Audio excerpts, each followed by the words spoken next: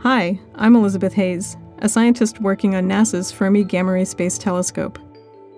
Every 3 hours, the Large Area Telescope on board Fermi builds up a picture of the sky in gamma rays, the most energetic form of light. One thing it sees a lot of is blazars, active galaxies whose emissions are powered by supermassive black holes. Blazars are extremely active objects. Here's one of the most extreme Fermi has seen. It's been known to flare up so brightly that for a few days, it outshines every other gamma ray source. Considering that it's more than 7 billion light-years away, this is an immense energy output. At the core of an active galaxy is a supermassive black hole that powers jets of particles moving near the speed of light. We call it a blazar when one of the jets is pointed in our direction. This offers us the best view for seeing dramatic flares when there are changes along the jet. Fermi has found about 1,000 gamma ray blazars so far. Every day, the gamma ray sky changes, depending on which galaxies are in outburst and which are in a quiet phase.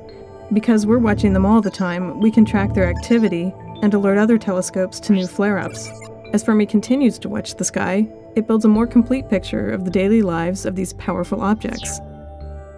Some of the flares we see announce the presence of blazars we've never seen before. And sometimes we find a gamma ray flare that is not from a blazar, which is very exciting. We hope to discover new types of gamma ray emitting objects that we don't yet know about.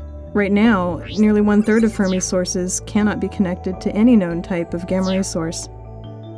Out there in the dark, what new discoveries await us?